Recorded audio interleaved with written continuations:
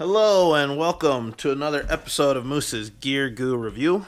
I'm Moose, and today I have a gear review, an actual piece of equipment for survival. But before that, I want to talk to you about something else, and that is water. Actually, it relates, so you'll get it. So water is key to human life and pretty much all life on planet Earth. And it's something that you shouldn't take lightly in survival. Obviously, if you're going to the desert, it's going to be priority number one for most people.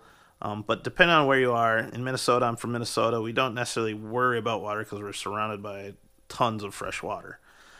But even then, in water, there are issues that can affect the human body in a very negative way. And by that, I mean with parasites and bacteria and protozoa and other viruses and things that can be floating within the water that you attempt to drink. So you're going to want a way to purify that. Now, depending on what you do, there's different ways of purification, from pumps and filters to survival straws that filter things out, to even UV lights that will kill bacteria and the protozoa and stuff that are in the water. So, speaking of that, we all have containers. Container for water, have plastic ones, we have metal ones, we have different sizes and different shapes, and they're all great. They all do a fantastic job of holding the water. But unless they have a special nozzle to filter, they can't necessarily filter water or disinfect the water. That's where I was chilling on Kickstarter when I saw a very interesting product, and that is the Soul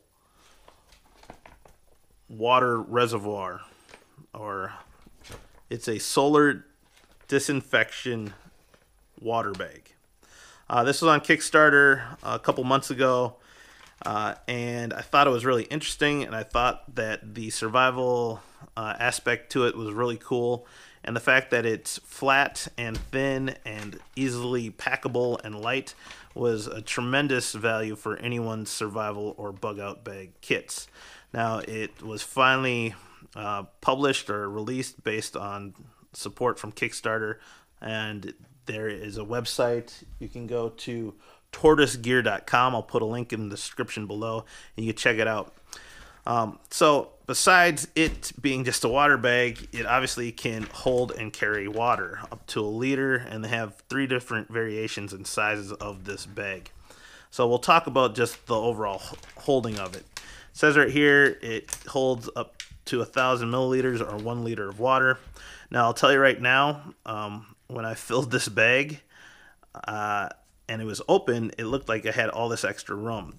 So when you fill the bag, definitely fill to this line, because when you actually close the bag, the water will be pushed up, and if you fill beyond that, it'll easily overflow. So you don't want to waste water in that sense. And it's good. It's a packed water bag. So if you're looking for a lightweight way to carry water that doesn't take up space, once you come to a water source, you can pack a couple of these in your bag, put them in, and they're not going to pop in your bag unless there's some sort of tremendous amount of force. So besides, when I go camping, I always carry 2-liter bottles. But sometimes, depending on the hike or the trip, you might need some extra. And I've done that before too, and it would have been nice to have something this compact and small. So now, talking about the features of this water bag. And actually, real quick, there's 3 different sizes. This is the survivalist size. It's the most basic size. Holds 1 liter, and it just has a basic zipper enclosure. It has grommet holes and then a carry handle, and that's about it. The other size is the day tripper, which holds the same amount of water, but it has a little bit more reinforced 2-finger handle, and it actually has a pour spout or drink spout on the bag. So there's that, and I believe it actually you fill it from that cap, so it's like a water bottle cap, but you can fill it and then pour it and drink it, so it's easier to maneuver and move the water around. And the other size is a larger 2-liter size, and that is called the Backpacker. And it more or less is obviously larger, but it has the drink spout, water spout at the bottom, but then it has an open top enclosure that you can open up fully to open up the entire bag and fill from the top and then reseal it. And then it also has a reinforced 2-finger carry handle as well. But that one, the 2-liter one, does not stand on its own, where the Day Tripper and the Survivalist can stand upright on its own, which is pretty nice. So, now speaking of the features, so basically how this works, this is called solar disinfection. For an abbreviation or a simpler term, they just call it SOLDIS, SOLDIS. And the way it works is we have a clear panel, plastic panel, or the clear side of the bag is clear, and then on the other side it has reflective mylar. Now, when you put it in the sun, you're supposed to find as clear water as you can, put it in the sun for a number of hours, and then through the sun's UV rays, it'll go through and kill all the bacteria and protozoa and make the water 99% drinkable. And if you've ever watched Dual Survival, Cody Lundin does it with a garbage bag, and there's other survival channels. Bear Grylls did it once with the clear Nalgene. But the unique thing with this is because it has that reflective mylar on the back, it doubles the effectiveness of the solar disinfection.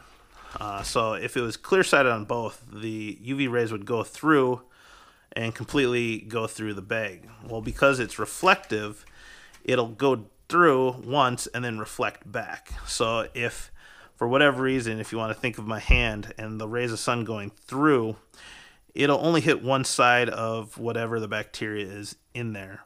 But by reflecting off, then it can reflect back under and hit the bag.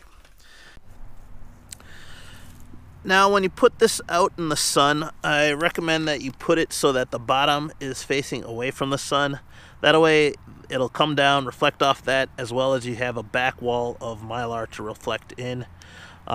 If we do it this way, the one side of the mylar will actually create a little shadow that could potentially compromise the effectiveness of this bag. So definitely, when you put it out in the sun, put it so the bottom is away from the sun, and hopefully everything works out great. The nice thing about these bags is that they're labeled really well. You know, BPA free, DEHP free, and phthalate whatever free.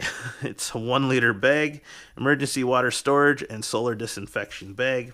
It has markings for measurements as far as water. I mean, maybe there's no sun and you want to use a purifier tablet. At least you know how much water you have, and it's good to go with that in that capacity. On the back, now this might be hard because it'll be reflecting. So I'll just read it. It says, for collection, carrying, storage, and solar disinfection of water may also be used for food collection, heating, and preparation. So this bag, these are the warnings, and I'll read these because these are always important. This bag does not remove chemical contaminants from water. This bag is not a filter. Collect water that is as clear and free of debris as possible. Use caution as water inside this bag can reach temperatures above 150 degrees. Do not use over open flames or directly on any heating elements. Do not microwave. Pretty simple. So if you can see, the other cool thing is it has printed instructions. So if you're ever out in the woods and you have this, you could pull this out. Anyone can use this just by reading the directions. It's printed in English. It tells you basically when this will work based on how clear the water is. Obviously, the clearer the better. If it's too dirty or if there's large chunks of debris, it says don't even try it because it probably won't work. It also gives you a way to seal it. It tells you step by steps in 5 easy steps how to more or less disinfect your water using the sun. It tells you where to put the bag in relationship to the sun. You don't want trees blocking it. You don't want the clear side down, and you want it in direct sunlight. Now the best feature of it is the fact that it gives you more or less a timeline as how long it'll take to purify the water. So at most, for a liter of water that is in the right conditions, as clear and it's sunny out, it will take about 6 hours to disinfect the water. If it's spotty clouds, but there's majority sun, it'll still take 6 hours. If it's overcast and cloudy, it'll take at least 24 hours to disinfect the water. So there you have it. That is basically the water bag. I'll tell you this, if you decide to have this in a kit and you're like, oh, well, I want to disinfect water, but I don't want to store it in there, how can I pour water out? It's simple. With the handle, when you open the bag and water is inside, here, I'll demonstrate real quick. You'll pinch this upper part and then hold this part together, and the water will pour through that little notch there, and you can easily put it into a water bottle, and I'll demonstrate this in the video. And so all you have to do is make sure that your water bottle is stationary, hold the bag right, and carefully pour the water into the container, and you can seal it up, and then refill the bag and move on to your next liter of water. Also, because they're so light and compact, you can easily carry multiple bags, so that way you got multiple liters of fresh water water that you can then solar disinfect. So I think this is a great product. It really feels robust. It's not cheap plastic by any means. It holds the water tight in there. You know, I'm squeezing it. The seal's not breaking. So really impressive with the quality. I haven't personally tested out the effectiveness of it, and maybe I'll do another video of that. But so far, so good. And just the potential of having a way of disinfecting water that is this light and small is really kind of a peace of mind. And I think this is a valuable piece of kit for anyone who wants to have an ultralight survival kit, or just a compact way to disinfect water, and just another way to be redundant in preparing drinkable water. So thank you guys. Please check out tortoisegear.com. I'll put a link in the description below again. Also click the eye in the upper right hand corner to links to some of my other videos and gear. And check this bag out. Please consider it and think about putting together a lightweight survival kit. So thank you, and I'll see you outside.